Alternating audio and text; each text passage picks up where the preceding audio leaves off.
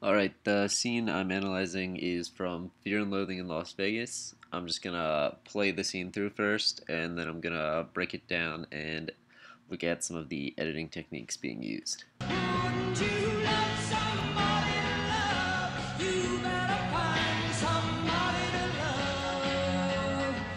Love. 1965, the great San Francisco acid wave. I recall one night in a place called the Matrix. There I was. Mother of God, there I am. Holy fuck. Clearly I was a victim of the drug explosion. A natural street freak, just eating whatever came by. Anybody wants some LSD? I got all the makings right here. All I need is a place to cook. I decided to eat only half of the acid at first, but I spilled the rest on the sleeve of my red woolen shirt.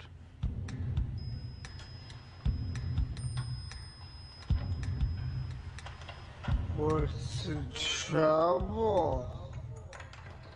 Well, all this white stuff on my sleeve is LSD.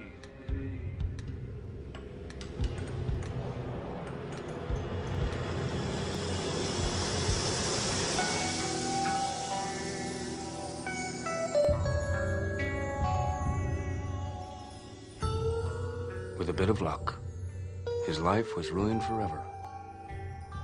Always thinking that just behind some narrow door in all his favorite bars, men in red woolen shirts are getting incredible kicks from things he'll never know. So now I'm gonna replay that scene and I'm gonna talk about the picture edit. The scene starts out and everything is in slow motion, and it stays that same slow motion speed up until the bathroom sequence. Now at the bathroom sequence, the slow motion continues, but now after he spills the LSD, we get the use of jump cuts. And it's very interesting because jump cuts are rarely used with slow motion, and it creates a very interesting distortion of time. And this continues throughout the bathroom sequence until the very ending of the scene. This is the last shot of the scene, and it's the only shot that is not in slow motion. It's just played through at regular speed until the end of the scene. Now, since the picture edit in this scene distorts time so much, it causes a lot of interesting things to be done with the sound. So now I'm going to play back the scene again, and I'm going to talk about some of the editing techniques done in the sound edit. Wouldn't you love somebody to love? You better find somebody to love. Love. 1965, the great San Francisco acid wave. So while the footage in the beginning of the scene is in slow motion, the sound of the band playing as well as the narration remains playing at a regular speed, and this continues up until the drug dealer comes. Clearly, I was a victim of Anybody wants some LSD? Now this is the first time we hear any slow motion sound, and it's interesting because it's being played over top of the music, which is still playing at a regular speed. In the bathroom scene, we start to get the use of non-diegetic sound, specifically the clock ticking as well as ringing of some bells. There's also some more slow motion dialogue. However, here the jump cuts cause the dialogue to become off sync. Now, when the man walks into the bathroom, a score starts to play, and it's interesting to note how well the score is synced up to the panning camera movement in, as well as the cut to the next shot.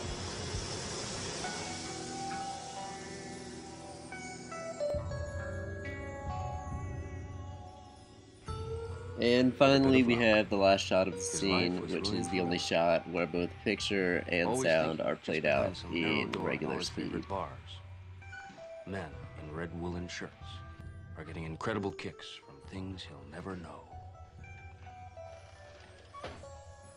So, in conclusion, I feel that what the filmmaker is trying to accomplish with this edit is to mimic some of the time distorting effects associated with the use of hallucinogenic drugs.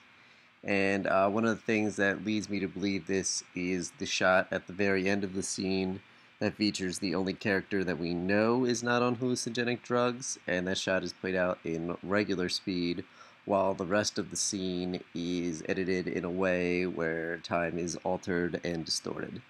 And that is it for my edit analysis presentation.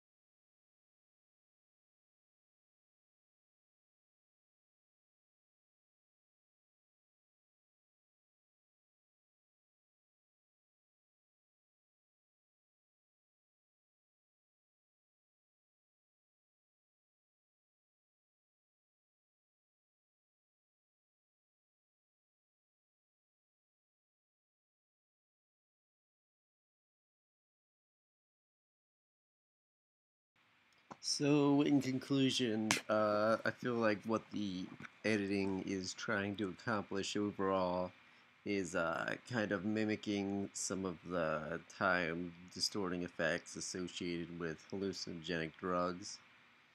And one of the things that leads me to believe this is how the last shot, which features the only character who we know is not on any drugs, is played out in regular speed, while all of the other shots throughout the clip are edited in a way where time is distorted.